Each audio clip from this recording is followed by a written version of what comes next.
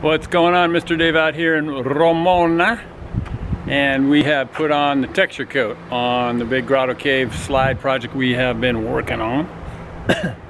And so let me show you what 900 pounds of texture coat looks like. We spray it on and then we use our magic potion to finish it. So you can kind of see the cracks we carve into it. Here's in a little satellite, what we call these individual stones, and we blew it on with the Stator 2 pumper that I had to take it to the shop because it didn't work. It was needing a little attention, and so we went ahead and got that guy going. So you can see the texture there. Try to make it look like the real thing. So we spray on and then we knock it down with a brush, and that gives us a more natural looking texture. Not too weird, not too spitty, I guess you might want to call it. And then over here we've got the entrance to the cave. We add in our cracks and details. You just try to think about what the real thing looks like. And that's kind of the goal, as it were. Giving ourselves a real looking structure, grotto, cave, grotto, pool thing. And you can just see that it's pretty amazing. And this is 900 pounds again, so that covers a good portion of it. Here's the pumper. I think it cost me 19 grand, 15 years ago or something. So it's no small machine. Mixes up 900 pounds, goes into the hopper, which that is. And there's a corkscrew kind of thing.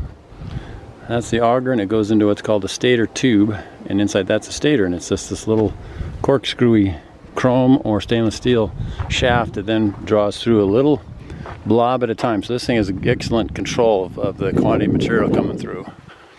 I think it's a 35 horse Kawasaki motor, I think, something like that. And then over here is the stator. It comes out of this tube, and we hook it up to the hose, which is somewhere around here. There it is. And so that's kind of the way the big machine works. It speeds up the process. They're not, doing it with that little hopper, which I think you can see in other videos. They can do 900 pounds at a time. There's a forward, that's forward, and that's reverse. So you can back it up. If there's a plug in the hose, you can back it up, back it off, and then this is the pumper button, and that's the mixer. So it's a pretty good machine. It gets the job done. You need to pay attention and treat it with a great deal of respect because it could rip your arm off really easy. So the next batch will probably go somewhere, maybe the back here, and that'll be nice and easy to reach. And you can see the gray color, and then we get over here to the colored finish that we do, which is really cool. If you want to find out more about how that works and how we do that, just go to DaveRHenderson.com, DaveRHenderson.com, and sign up for my newsletter or check out my blog. And I'd love to hear your thoughts on the blogs, on my ramblings, you might say.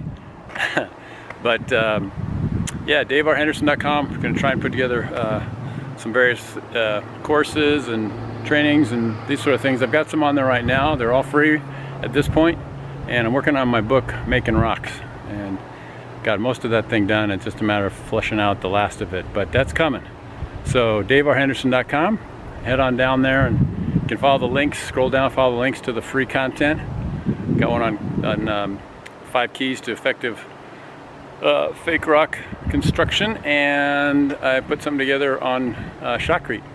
So check it out. Let me know your thoughts on it, or anything else you're curious about when it comes to fake rock, or starting your own business and that kind of thing, because I get a kick out of talking about that too. So anyway, Mr. Dave out here in warm Ramona. It's upwards of 90, I think, today, but it's a little breezy, so that's good. And getting her done. So anyway, I hope you're having a good day wherever you're at. Remember, get really good at forgiveness and gratefulness, and you get that dialed in, and your life will be one for the record books. So anyway, hope you're having a great day. God bless you guys, and I look forward to you on the next one. All right, take care, and we will see you then. Bye.